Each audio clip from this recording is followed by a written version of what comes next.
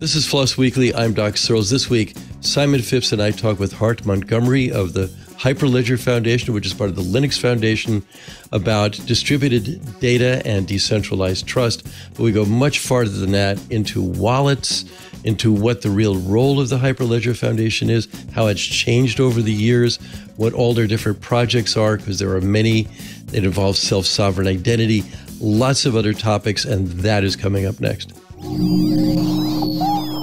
Podcasts you love from people you trust. This is TWiT. This is FLOSS Weekly, episode 704, recorded Wednesday, October 26th, 2022. Distributed data, decentralized trust. Listeners of this program get an ad-free version if they're members of Club TWiT. $7 a month gives you ad-free versions of all of our shows, plus membership in the Club TWiT Discord, a great clubhouse for TWiT listeners. And finally, the TWiT Plus feed with shows like Stacy's Book Club, The Untitled Linux Show, The Giz Fizz, and more. Go to twit.tv/clubtwit. And thanks for your support. Hey there, everybody. I'm Doc Searls, and this is FLOSS Weekly. And this week, I am joined by Simon Phipps himself, coming in as he will on screen for those graced with visuals. There he is. There I am. His lair. I'm down here in the bunker in Southampton. In the bunker. I'm in my bunker. I'm in a basement here for the next several months, off and on. I'll be in Hawaii one time. Witness protection is this? That would be cool in a certain way. One of my sons is working at a place where his coworkers who know he's very smart but don't know why he's working there asked him if he was in witness protection. So I don't know, but no, I'm here. This is Bloomington, Indiana, and we just got a house. So by the end of the year, we'll be over there. Yeah, and my wife is over there fixing things up. Just came in and said, "Do you know the tiles in the bathroom are plastic and not real?" I thought, no, I didn't know that, but stuff like that. Well, you know what you need in that new house is a lovely, fresh blockchain. There's a... It may turn out to be a kind of a ball and a block at the end of a chain. I don't know. It was built in 1900, which is rather young by your standards in the UK, but quite old here. So it's a cool house, nice, charming old house. So our guest today is Hart Montgomery of the Hyperledger Foundation and crypto and blockchain expert. You're not a blockchain fan. That's not why I invited you to co-host, but I'm gathering that. When I first saw it, I thought it was really cool, and as time has gone on, it has looked more and more to me like slideware from a technology evangelist at a big corporation, and all the applications I've seen for it appear to be the almost criminal, if not actually criminal. And so I'm still looking for an example of some reason why it needs to exist that isn't about letting big corporate evangelists have conferences in exotic locations. So I think that's going to be my, the big question that I've got to ask today. So, is there any reason for this to exist? Other than that, Mrs. Lincoln, how was the play? Yeah. Okay. So I'm sure Hart is all ready for those questions. Well, Brian warned him. Well, let's bring him in. First, I did a little bio here. Hart's the CTO, of, get through that middle letter right, of the Hyperledger Foundation. Extensive experience in blockchain and cryptography. Previously worked in blockchain and cryptography research at Fujitsu Research, where he helped lead Fujitsu's efforts to develop and deploy Hyperledger tech. Prior to that, he got his PhD in cryptography at Stanford under Dan Bona. I hope I pronounced that right, where he was a Stanford Graduate Fellow. And he's had numerous academic publications and patents in cryptography and blockchain, and brings a wealth of experience and the rest of that. And hi, Hart. Well, welcome to the show. Hey. Thanks. Maybe we can start out by just having you address Simon's concerns, because there they are. Absolutely. So Simon I like to take a pretty abstract view of blockchain. So, when you ask people like what blockchain is or how do you define a blockchain, you get a lot of different answers. But I like to think of a blockchain as a distributed database with decentralized trust. And if you think about, sort of what most blockchain implementations do today, that's really just what they are, right? They're distributed databases with decentralized trust. And if you think about cryptocurrencies, even which I gather you're not a fan of, sort of like what is Bitcoin, right? Well, it's a distributed database with decentralized trust for money, right? If you think about something like Ethereum, it's a distributed database with decentralized trust for essentially computer programs, right? I mean, we call them smart contracts, but they're essentially just Turing-complete programs. And trust is a continuum, right? It's sort of not all or nothing. At one end you have traditional centralized databases, right? And the other you have systems that are completely, at least in theory, if not in practice, decentralized. And you can have some stuff in the middle, right? Like if you run a Hyperledger Fabric network with crash fault tolerant consensus, you're sort of somewhere in the middle of in terms of trust. Does that sort of make sense as an abstract primitive anyway? I mean, it does. It's so blockchain is a distributed linked list as far as I'm concerned, and then it's got smeared over the top of it some kind of a trust mechanism to allow people to establish links in the linked list, and some kind of voting mechanism in some applications to make sure people can handle clashes between the independent actions of the actors involved. But the challenge I have with it is I've yet to see a compelling reason to use this instead of, say, a tuple space. I've yet to see an application that hasn't had to be fixed by having centralized authentication rather than distributed identity. And I've seen quite a few cases where the primary application appears to not be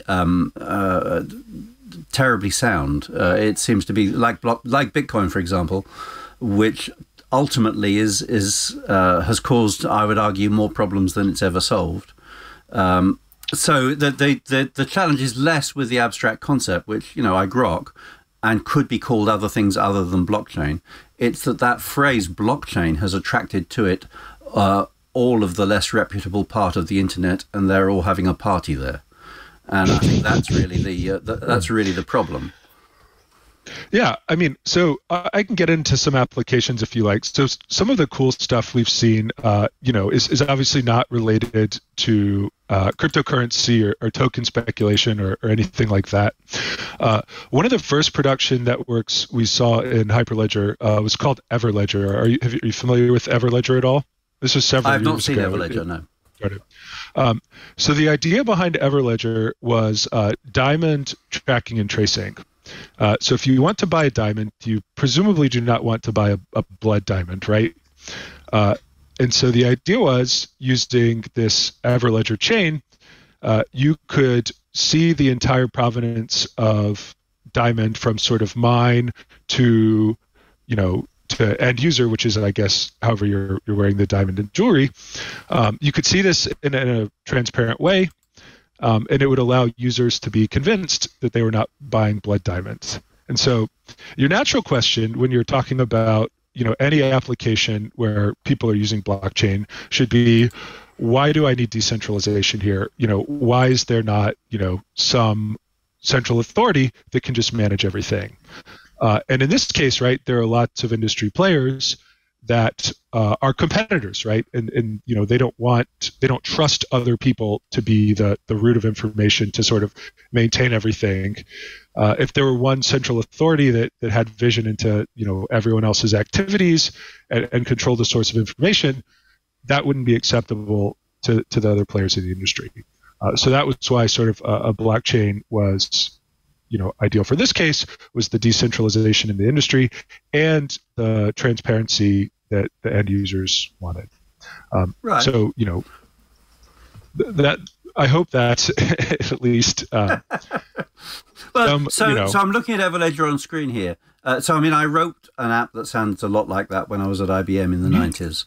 But back before the idea of blockchain had been coined, we created a distributed ledger, and we conceived one then in the 2000s for doing transportation ticketing and for doing settlement of transportation ticketing between different transport carriers.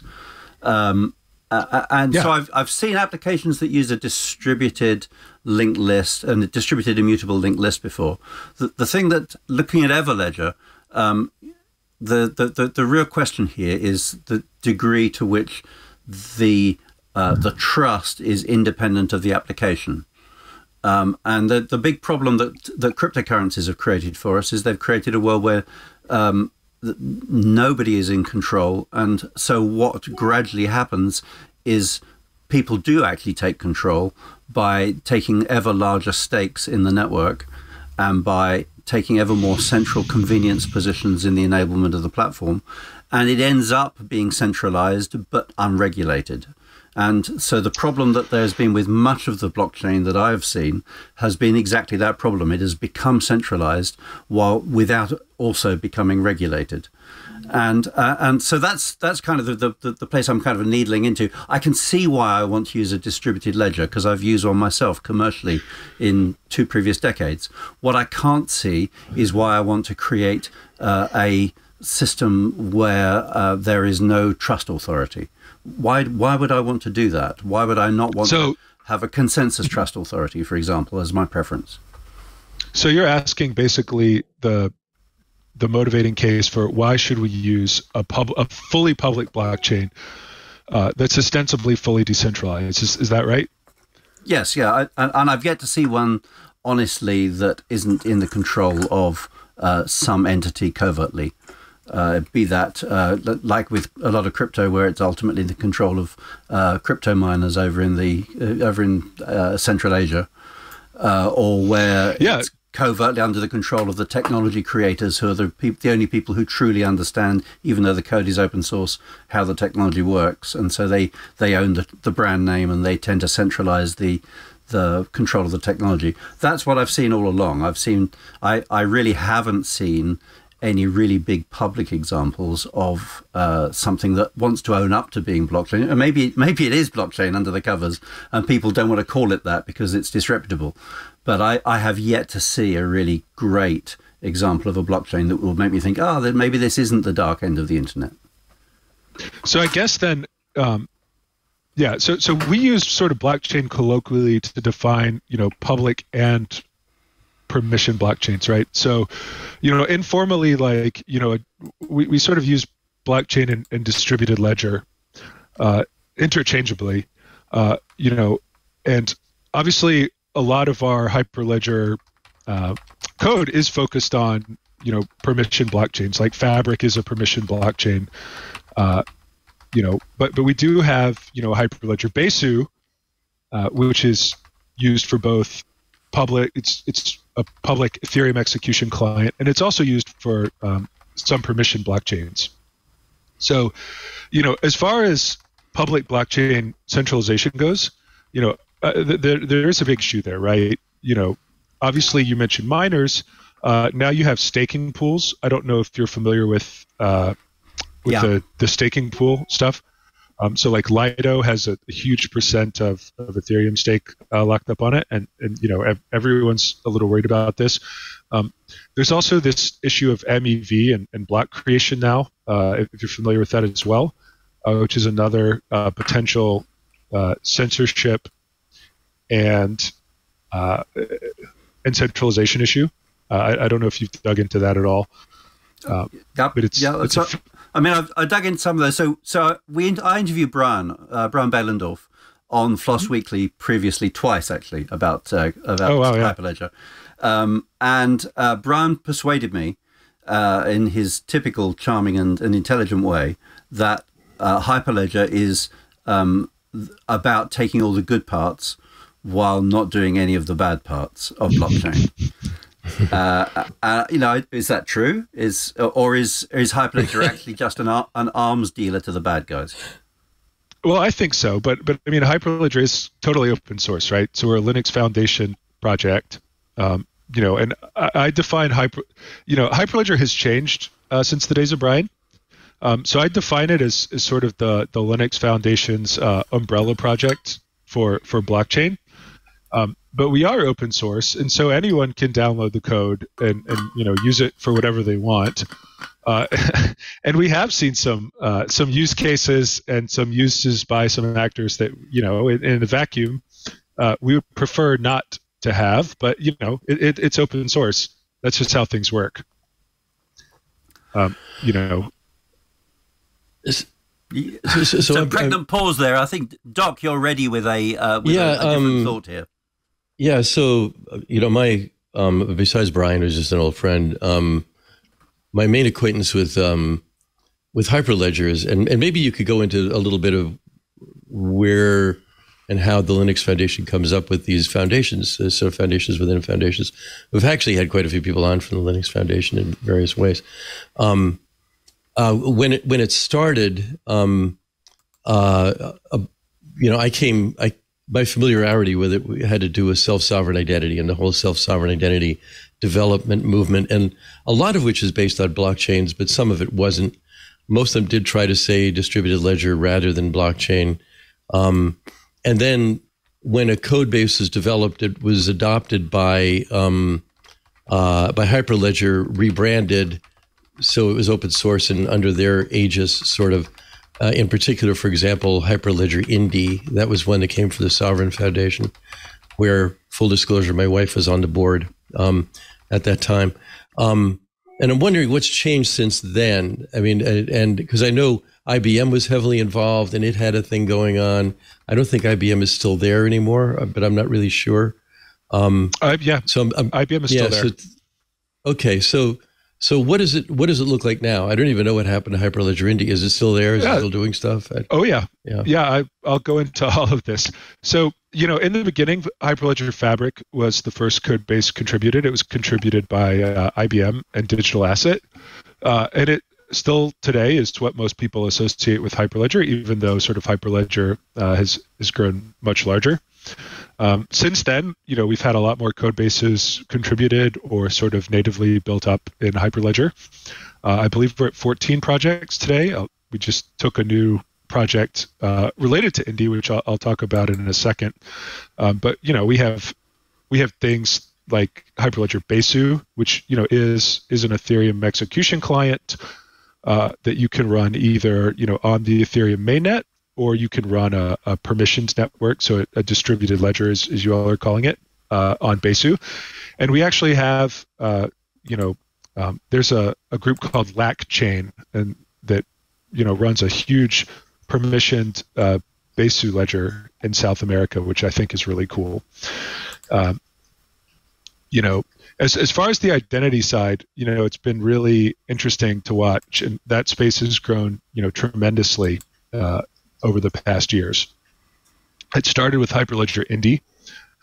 Then Indy has, at this point, forked out multiple projects. So there's Hyperledger Aries, which I don't know if you're familiar with, which is sort of the agent layer of identity. There's Hyperledger Ursa, which is the crypto library.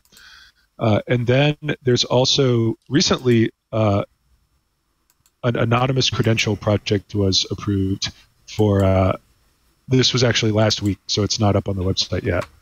But this was approved for anonymous credentials and specifications. So the identity community is still going really strong. I think it's a really cool space. It's incredibly decentralized. There are tons of people from all over the world that work on it. One of my favorite facts about the identity community at Hyperledger is we have government employees that are full-time maintainers on our identity projects, which I think is really uncommon and really cool. And those are some of our most productive maintainers.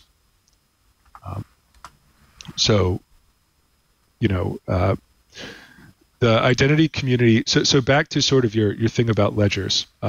So in the very beginning, Indy was an identity-focused ledger, and the idea was that you have to root your credentials somewhere, right? You have to have a starting point for your self-sovereign identity, right? And that sort of the root of trust was going to be this distributed ledger, and this was the reason for like the Sovereign Foundation and everything, which I'm sure you're familiar with. But now, everyone has sort of recognized that, we should be able to root credentials anywhere. We should, put them wherever you want. You can put them on different ledgers. You can put them on other trusted things besides ledgers. So we've seen a real modularization, and this is this recent anonymous credential project that came about so that you can put your anonymous credentials on anything you want and root them anywhere. So I'm really excited by that. I'm just looking at all the names of those projects that are up there, Hart. Do you have a concept map that shows what all of those projects do? Because they've all got, the trademark safe names rather than descriptive names. And I wonder if you've got an architecture that shows how those all fit in somewhere. So usually on the website we have them into sort of three categories: distributed ledgers, but unfortunately, I don't think we have a proper DAG, a graph basically showing all of the connections and interdependencies. It's a great question. I can go through some of them if you want. Some of the complications in this are projects like Hyperledger Cactus or Cacti, which is our integration project. So, a lot of people have applications where they want to connect sort of one blockchain or one distributed ledger to another, right? And this is sort of the root of this is something that's been called the blockchain trilemma. If you're familiar with this, have you all heard this? Carry on. No, I haven't actually. So, that's an interesting. So, even if we have all those other people out there haven't. So. Gotcha. Well, so the basic idea behind the blockchain trilemma, and I believe it was first coined by Vitalik Buterin, but I'm not entirely sure, it was basically that it's impossible to have in a single distributed ledger security, scalability, and decentralization. You have to sort of give up on at least one of these. Now, we certainly hope people don't give up on security because that would be a disaster. So what this becomes is a trade-off between decentralization and scalability. So sort of the more decentralized you are, the worse you scale, right? And the more centralized you are, potentially the faster you can be, the lower latency, more transactions per second, so forth, right? And you see this, right? A lot of the public blockchains have very, very slow transaction speeds, right? I mean, how many transactions can you get in Bitcoin, right? Something like 10 a second. It's not very fast. So the sort of point of this is that, we don't believe that there's going to be any single distributed ledger or even database that fits everyone's applications, right? You might need to be more decentralized. You might need extra features like zero knowledge proofs or other privacy preserving properties. So we're going to have a lot of, today we have a lot of databases, that even need to talk to each other. But we can imagine a world where we have a lot of ledgers that need to talk to each other and communicate, swap assets, do atomic swaps, all this stuff. And how do we do this, right? This is pretty tricky these days. And this is one of the problems that this Cactus project aims to solve, and it works with essentially all of our distributed ledgers on this. This is the same with Hyperledger Firefly, which sort of takes a little bit different angle on interoperability and integration, where it's sort of, I almost want to call it a container for blockchain or distributed ledgers, where you sort of write code once and you can run it on a bunch of different platforms. So I guess in summary, I'll go back to your original question and pop the stack back up to that and say that, it's complicated saying what projects work with what other project. Mm-hmm. Right. I mean, I was just looking at the whole panoply there, and as I say, it's all the trademark safe names, and I've no idea. The only way I can find out what they are is by clicking through and reading all about them. With the video, people can see the picture on the screen there now. That's also been a little bit of my experience of blockchain, is that people are wildly enthusiastic about individual technologies. I always had the impression at the beginning of Hyperledger Foundation that all of your initial stakeholders all contributed incompatible blockchain toolkits from their labs into Hyperledger, and your early years were spent triaging the complete differences between all of those stacks. And this looks even more so now. This looks like you've got you've got 9 projects that look like they're probably ledgers, and you've got like 6 we have 4 ledgers that look like they're add-ons. Okay, we have another view that I believe is called the greenhouse view, that lets you see this a little better. Well, I guess it depends on. I guess we'll say 5 ledgers if we're counting Indy. But Indy is a very specialized ledger. You wouldn't want to use it for a non-identity purpose. We have Fabric, which you know, or probably know. We have Besu, which is Ethereum execution client. We have Sawtooth, which was contributed by Intel. We have Aroha, which was contributed by Soramitsu and sort of has a mobile application focus. And we have Indy. So those are the ledgers. We haven't had any new ledgers join in quite some time. So that has been, we've sort of had efforts coalesce around the existing ledgers, which I think has been good. I don't know. There's clearly some number of ledgers that's too much, and depending on who you are, that number can vary widely. But we're excited to see the proliferation of other stuff, which are tools around making blockchain easier to run, making and I use blockchain here interchangeably with distributed ledger, and making distributed ledgers easier to integrate, to operate, just streamlining processes.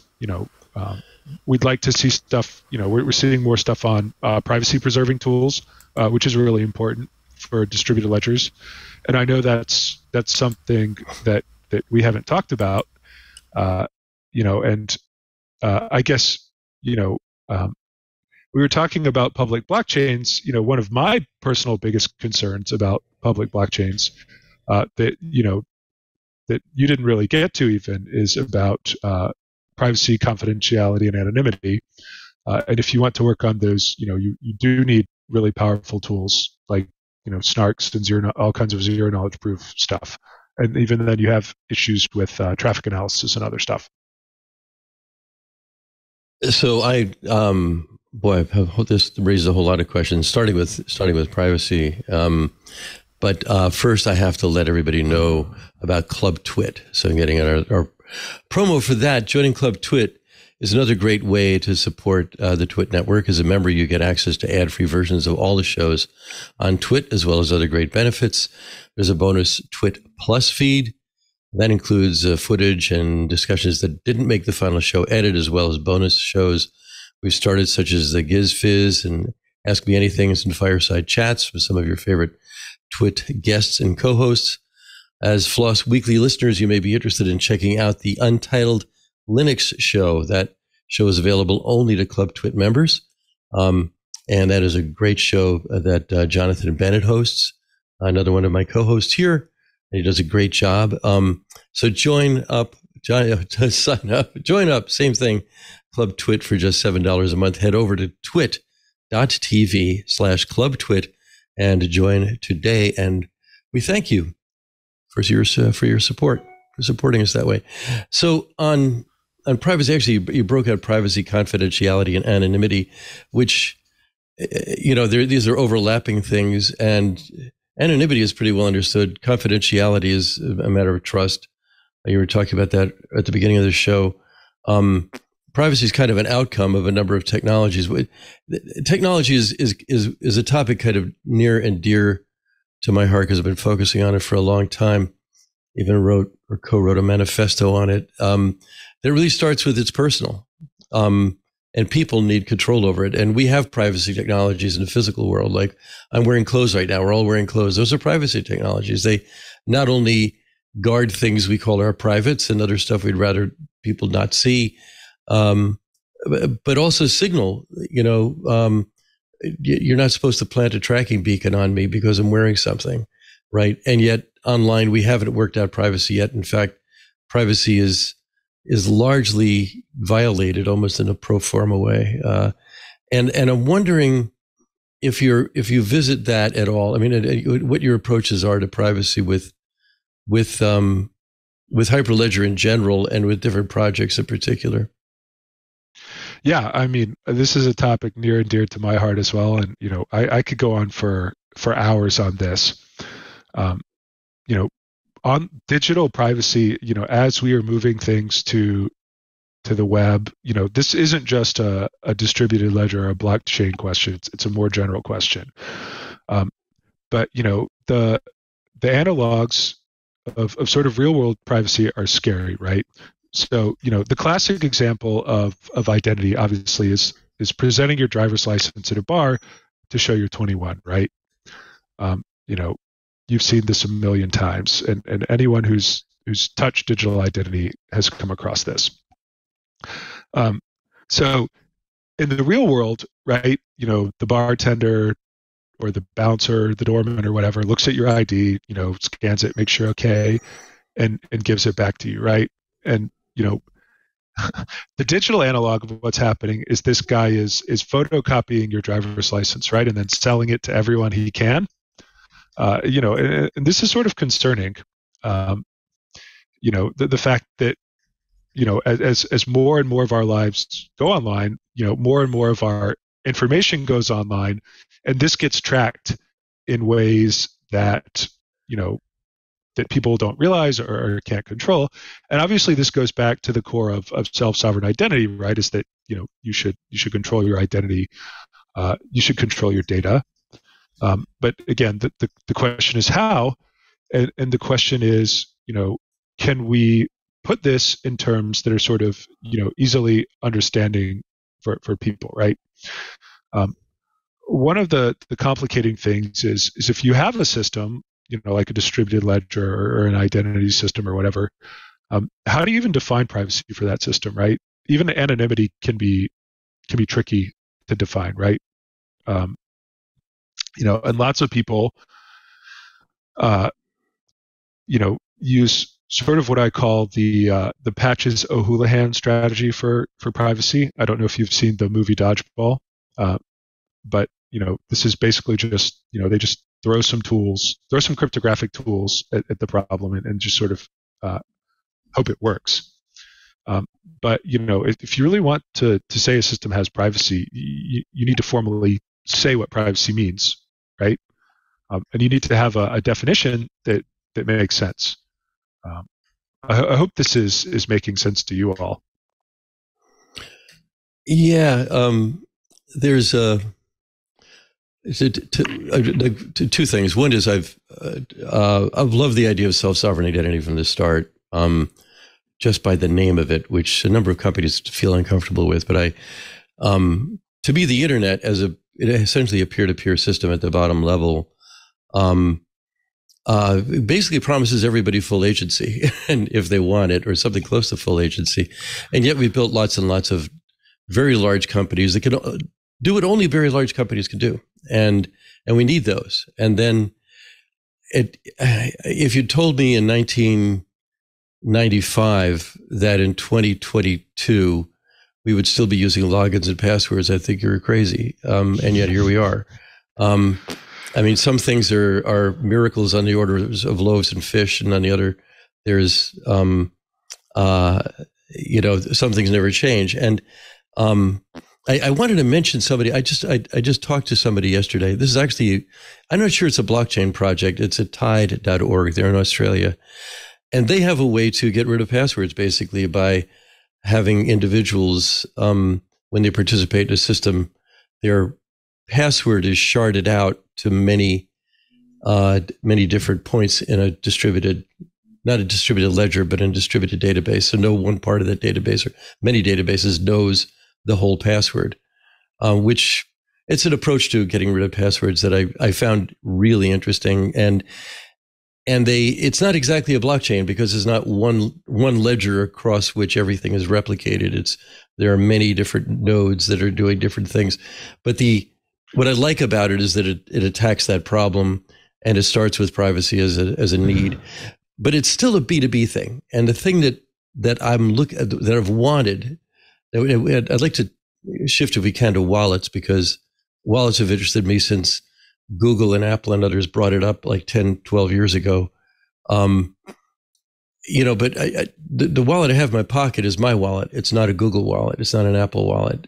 It's a place where I keep verifiable credentials. They reveal more about me than I'd like. If somebody wants to know that I'm over 18, they don't need to know where I live or what color my hair was, when I had it. And that's one of the promises of SSI, is that we don't have to disclose everything. There's what Kim Cameron of Microsoft, with his 7 laws of identity, called minimum disclosure for constrained use, and justifiable parties, and plurality of operators, and individual control over consent.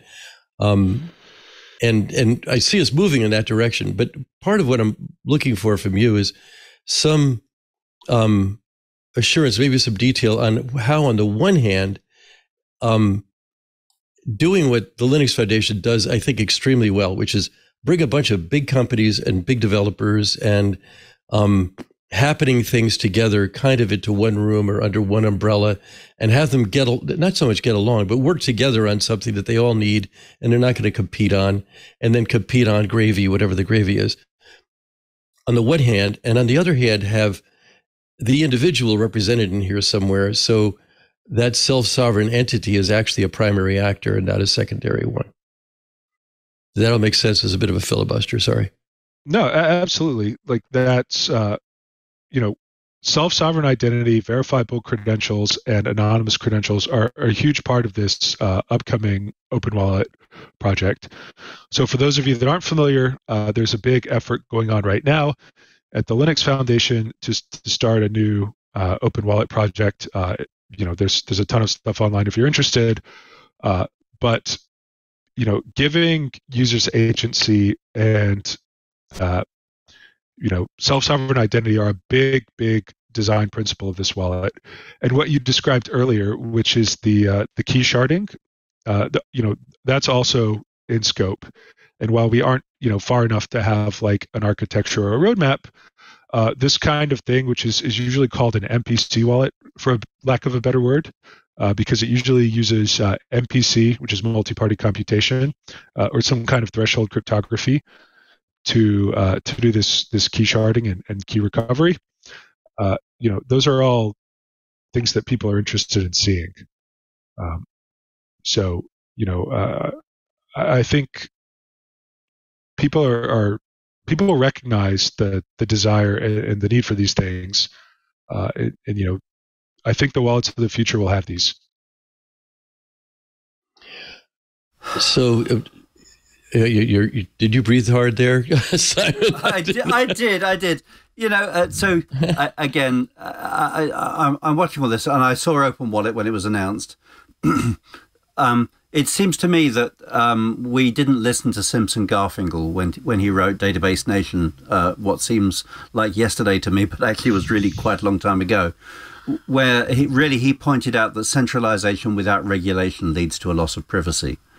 And it seems to me that Open Wallet Foundation is very likely to lead to a multiplicity of centralized wallets owned by brands facing towards consumers, rather than to a technology that will allow me as an individual to control my relationship with brands.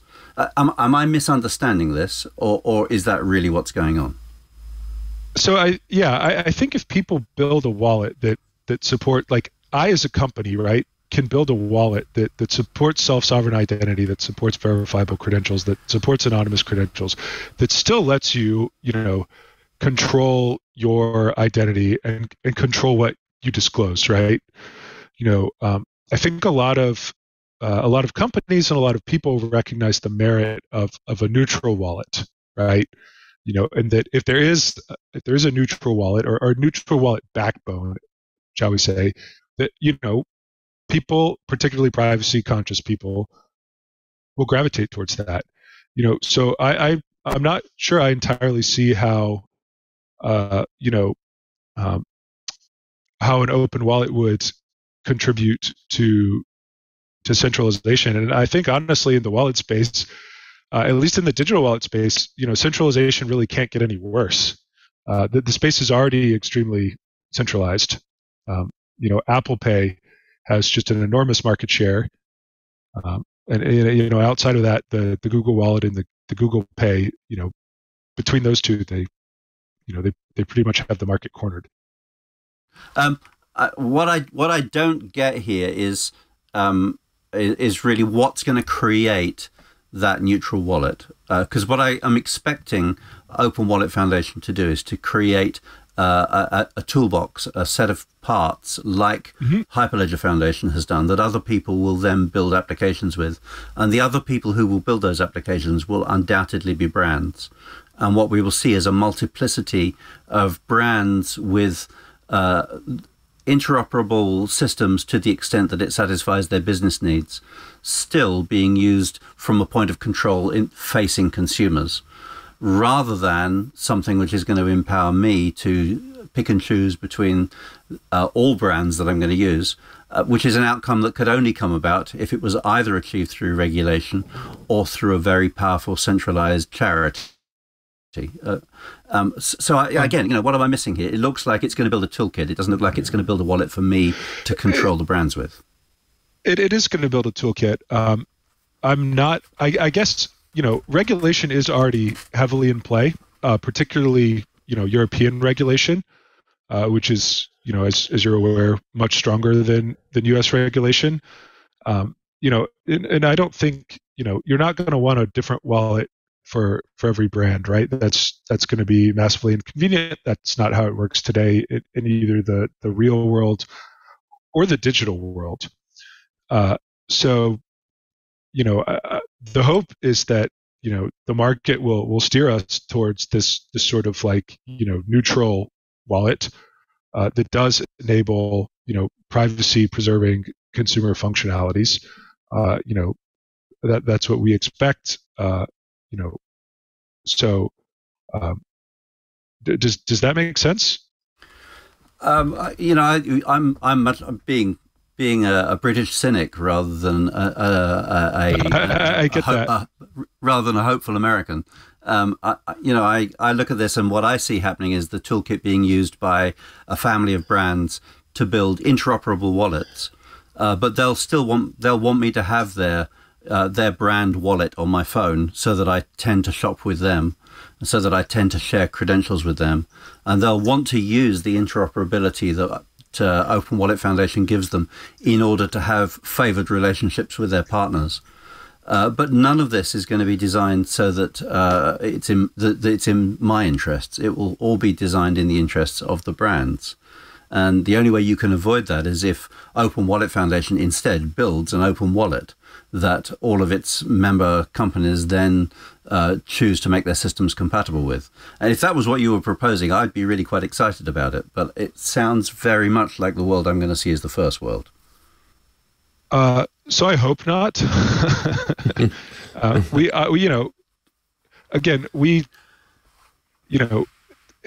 the open source community, we can sort of only get the software out there and hope the best things happen. We can't control who uses the software, necessarily for what purposes. A lot of the companies that I have talked to about this, do want to respect privacy. They do want to do it right. There are regulations that that handle, particularly in Europe, a lot of the privacy issues and things around that. And, not every people just don't want a multitude of wallets, right? People want to use one wallet. They want to use it seamlessly. So, I'm not sure that I really see this proliferation of wallets happening. I think, there may be, some collection of wallets, but at the end of the day, in the real world, I have one wallet, right? And I presumably want to have one digital wallet too, right? And then if brands want to participate, we can, they can give me credentials, I can give them credentials, right? But I would hope it would be through this one wallet and not through this proliferation of wallets. Are you going to make a reference implementation of an open wallet that maybe might be the seed for a citizen-centric rather than a brand-centric tool? People definitely will. Yeah. I don't know that we will have, an official Linux Foundation or an official open wallet, reference implementation, but like people like the government of British Columbia are involved in this project, and I highly doubt that they're going to put something together that's that's not consumer or citizen friendly, right? A couple of things. One is I'm glad you brought up British Columbia, because that I think is one of the blockchain success stories anyway, that they're using blockchain in their own identity system. Absolutely, it's live. It's live. It's been there. It's been there for a while. But I want to stay on the wallet for a minute, because I want to know what it looks like and what's in it, because is it something that is something I could click on the front page of my phone? Is it something that's just invisible and it's just basically I have a database that I just know and it just gets used and it just it's as I issue in other words, as I go to the show, I've bought a ticket, I carry a verifiable credential, I wave my phone in front of something, or there's a QR code involved, or there's just a verifiable credential in a verifiable credential scenario, and that happens. But there's one question about that, which is what it looks like and feels like, so we know what we're talking about. The other is what else goes in there, because my fantasy is I have a lot of data about myself that's not just a verifiable credential issued to me, say by my school that I went to, or by the credit card company, or the drivers, or the DMV or the government in some way. But I also have like all my health records, all my financial information, all my possessions, where I may wish, for example, to disclose to an insurance company what some of my possessions are. That's my Internet of Things. And I'm wondering if those kind of things are imagined as among the forms of data that pass through a wallet, that it's not just I deal only in transactions, but rather something more rich and complicated than that. Yeah, so you asked a lot of questions there. Yeah, I'm sorry. So, no worries. It's totally fine. So, this is a very early effort, right? So we don't know exactly what the final shape will be, right? We haven't officially formed the project yet. We just have a group discussing the formation, if you will. So sort of questions about that, like what's the final shape and all that. This is not yet determined. So I can't give you a great answer on that. As far as the other data goes, there's a lot of stuff that's in scope with this, right? People want to be able to do, I guess I'll call it records, if you will. So obviously things like education credentials, but this would also presumably include medical records, right? And those are particularly interesting, right? Because under normal you have to be sort of careful, right? Because under normal circumstances, you should absolutely have control over those records. But if you're in, an emergency room situation, you may want someone else to be able to override that, right? But yes, I think, while I can't say for certain, certainly this general like nebulous area of important personal records would be in scope. Yeah, well, that's encouraging. Actually, I want to get into crypto a little bit before the end of the show, but sure. Simon, I think you had one more question about the foundation itself and what it might do.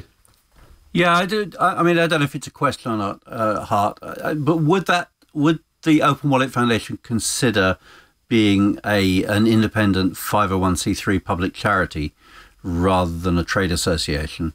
Because it seems to me that many of these questions we're talking about serving the public before serving the brands comes down to having an entity that is designed to serve the public instead of serving the brands.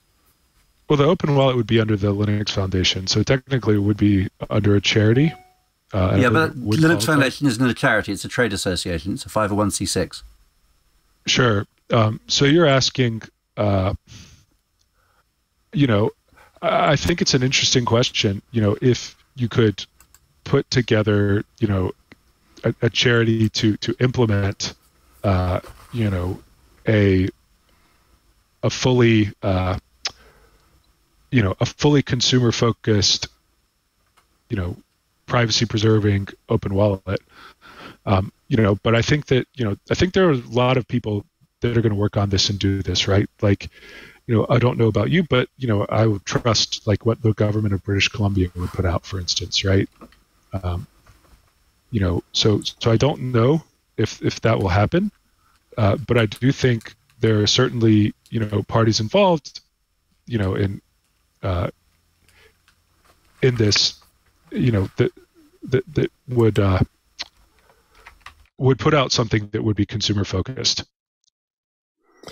So, and I think I once went on about something, and the guy I was talking to says, "Well, I think you've nailed that one to the floor, Doc." And so I think we've covered the wallet question pretty well.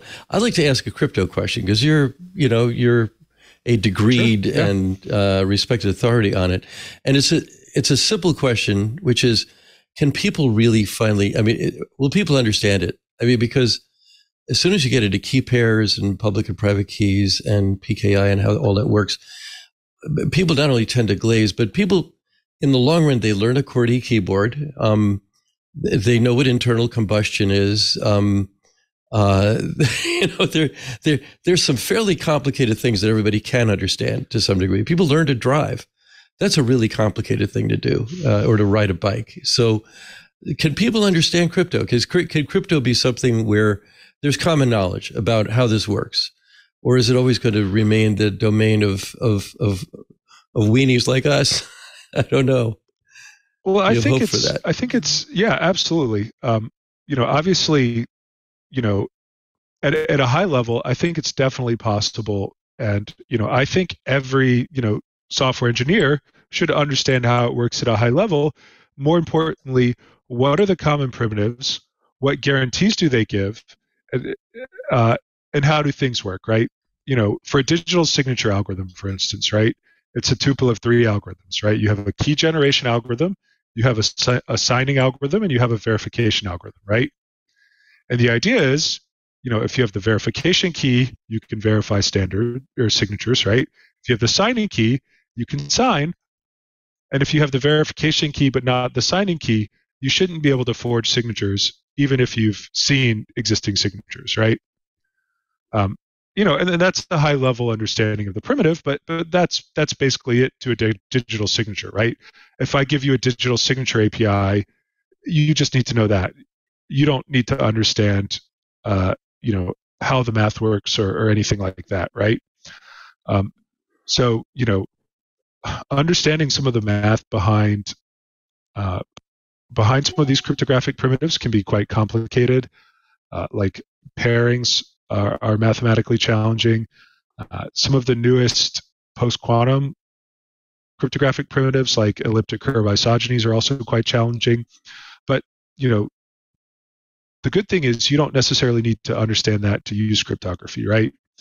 And we just hope that people can learn enough to use cryptography. It's not important for everyone to understand the math behind cryptography, but it is important for people to understand the primitives and what they mean and sort of what they give you. I hope that's clear. Yeah, that's good. That's good. Yeah, actually, did you want to ask the question you just put in the chat I will. there? So, Good one. semi-seriously, Hart, what should we call cryptography now that cryptocurrency has stolen the abbreviation crypto? I still call it grief. I still call it crypto. I mean, if there people at the academic cryptography conferences still print out shirts saying that crypto means cryptography. So crypto, when you say crypto to me, it means the big academic conference hosted in Santa Barbara annually. I still refer to cryptocurrency as cryptocurrency. So maybe I'm not the right person to ask, because I'm one of the last remaining holdouts on this, I think. Yeah. So welcome to the Legion of the Elderly with Doc and I. This is an eternal challenge when somebody steals the word that you use to describe yourself to instead describe something that you're not very fond of. But I actually think this is a serious problem for the public understanding of science, because when you say crypto, I know that what you mean is cryptography, and I know that what you've got to say is of deep worth and highly educated. When a newspaper hears you say crypto, they're thinking Bitcoin, and bringing public understanding to science has got to be harmed by that. We're getting toward the end of the show, and I just need to jump in on this one, which is we've had this problem with hackers for 40 years. On the one hand, it's a badge of honor for those who call themselves that. There's a big fat dictionary of terms that they use, and at the same time, it means bad guys. And I don't think we'll ever solve it. Actually, I think that's a tough one. But anyway, this has been a great show, and I'm sorry that hour went very fast, even without ads in it. So are there any questions we haven't asked yet you can answer briefly before we finish, Hart? I think you all have done a great job of asking questions. So, I've appreciated them. Great. Thank you. Thank you very much. It's been great having you on the show. There are two more before we go. What are your favorite text editors and scripting language? Well, for what, I guess, is the question. Any answer is fine. It doesn't matter. You can qualify to do what you want. Because I use very different things to write like papers than I do to write code. I've always been someone who uses Emacs to write code. My LaTeX editor has changed many times over the years, and it almost always changes as soon as I get a new computer. I think I'm using some kind of tech shop right now. And so what was the other question? Scripting language. Scripting language. Does Bash count? Yeah, it does. Okay, well, that'll be my answer. We've had Brian Fox on here talking about that as himself. Who created Bash. So that's great. I appreciate it a lot. It's been great having you on the show. Love to have you back, especially since Hyperledger's changed as much as it has in the last several years, it'll change some more. So it'd be great to hear from you again. Absolutely. Yeah. Thank you for your time. And thank you too.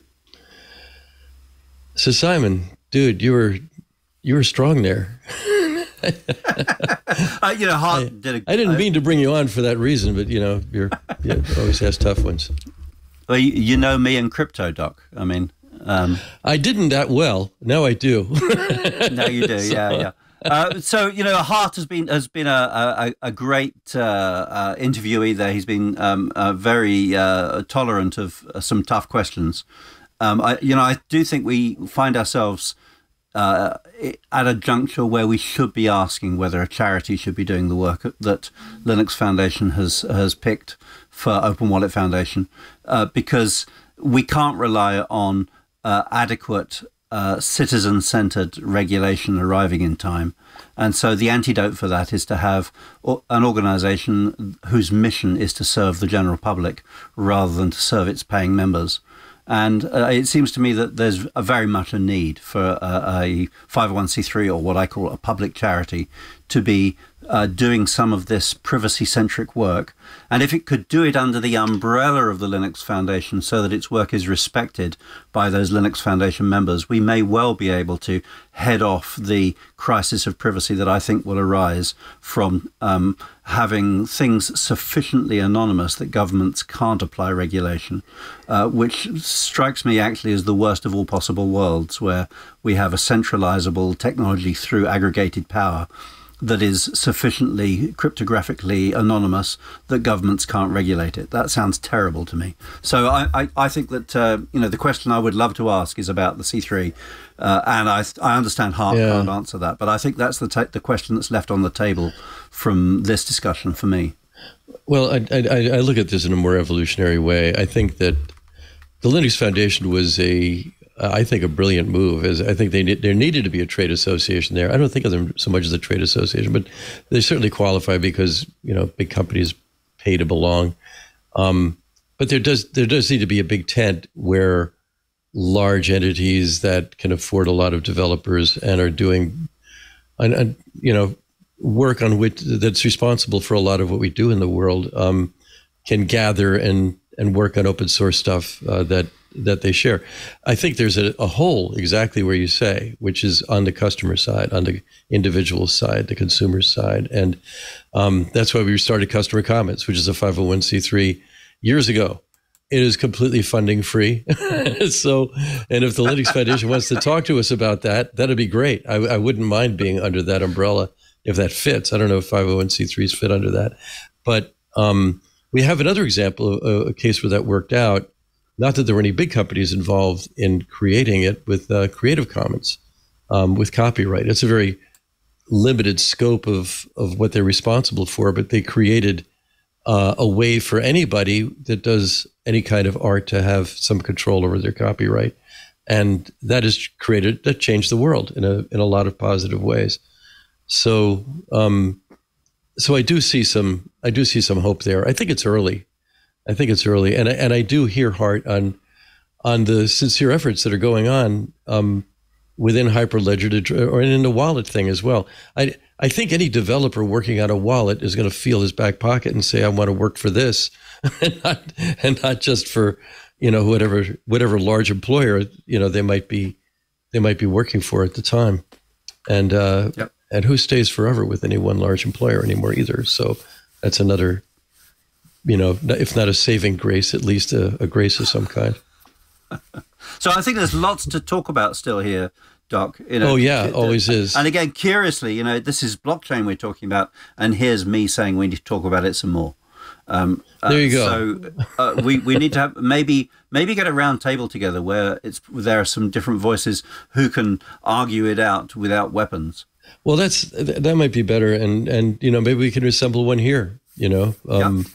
That's a possibility too. And so I just thought of something to promote for that. But go ahead. What do you want to plug before we get off? I'm promotion free this week. I don't have anything that I want to plug.